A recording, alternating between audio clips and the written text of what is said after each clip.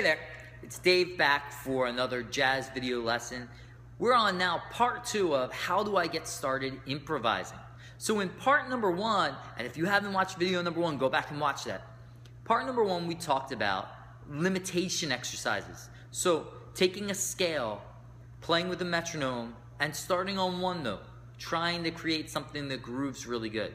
Adding a second note, adding a third note, and eventually working your way and adding a whole scale. With the idea of playing, fitting it in with the steady beat, with the swing feel, and listening back, recording yourself and listening to yourself back. Remember, that's really important. Record yourself often and listen to it back. You will thank me for that one, because you're going to hear some things that you may not have noticed. Okay, so part 2 today, we've got something a little bit different than what we did in the first one. And again, it's another great way to get yourself improvising with not that much of experience and be able to do some things that kind of sound cool. So we're going to take a melody that we already know, and we're going to improvise around it. This is something that you hear all the time. And the place that you probably hear this the most is the national anthem, Star Spangled Banner. Think about when you watch a football game, a baseball game, basketball game, and you see someone singing or playing the national anthem. There's so many different interpretations. You can listen to 50 different people and they're going to do it slightly different. Most of us probably know the real melody to the Star Spangled Banner, but very infrequently when we hear people do that do we actually hear it.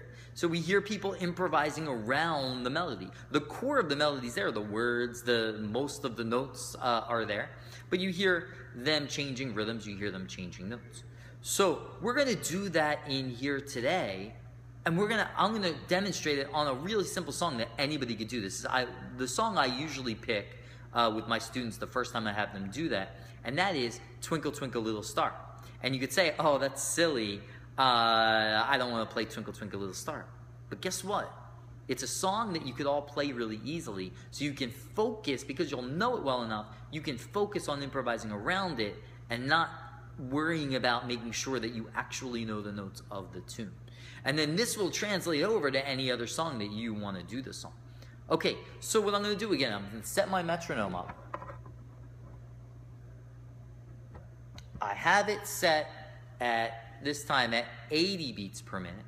I'm still thinking beats 2 and 4. I'm going to play first the straight melody of Twinkle Twinkle Little Star. And then I'm going to start improvising with it. So remember we talked about 2 and 4. 2, 3, 4. Remember we talked about that. 2, 3, 4. 1, 2, 2.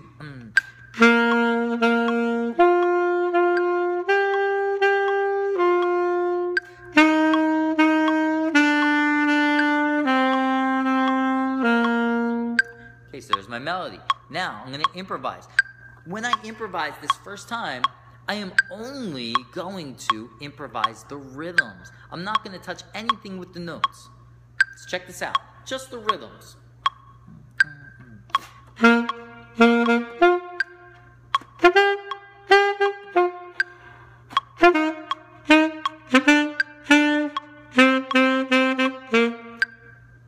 All I did was, all the notes were there, I just improvised the rhythm. I'm going to do it again, maybe something totally different.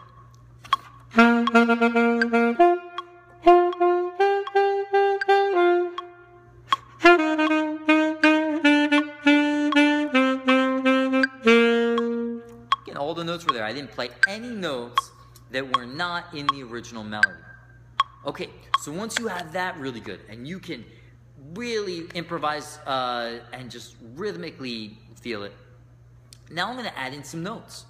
So let's see what that sounds like. Let's listen to some different possibilities of what I could do adding notes in. 1, 2, 2.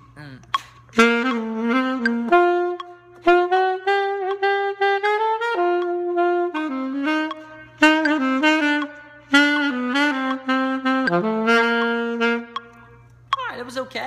You know, there were definitely some things, if I listen back, I bet I might not love. Let's give it another go. 2,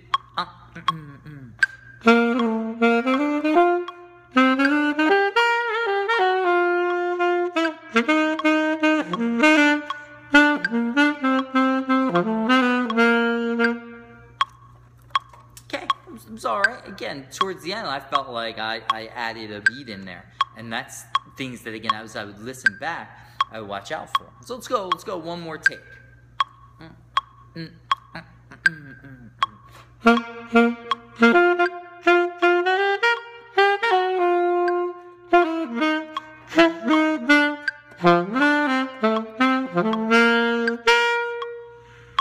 Okay, so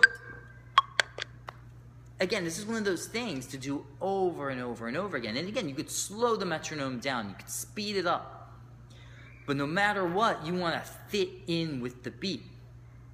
Okay, now once you have that, again, you can use any song. Some of the other songs that I use for beginners are that When the Saints Go Marching In. It's another nice tune because it's a fairly simple melody, and that'll get you improvising around that. So When the Saints Go Marching In, Yankee Doodle. I know these are all like songs that you say, hey, that's too easy. Now, we get into the jazz world. If you know a song, Autumn Leaves. Autumn Leaves is a really nice one because it has a lot of long notes. And it's fairly simple melodic, but it's nice melodic. That's a good song. But feel free, take any song that you know and improvise around it. But remember, the key is, the core of the song, as someone listens to you, they should be able to hear the melody, the song. The beat, you shouldn't lose any beats. You should have a good feel. And again, these are all great ways to improvise. Now we're improvising, and you might say, hey, I didn't do some crazy fancy solo, but I improvised in this strategy. So get to work with that. If you have any questions, shoot me a comment down below. Make sure to remember to subscribe to the videos. We'll have some more. I have some more great videos coming your way in the coming days.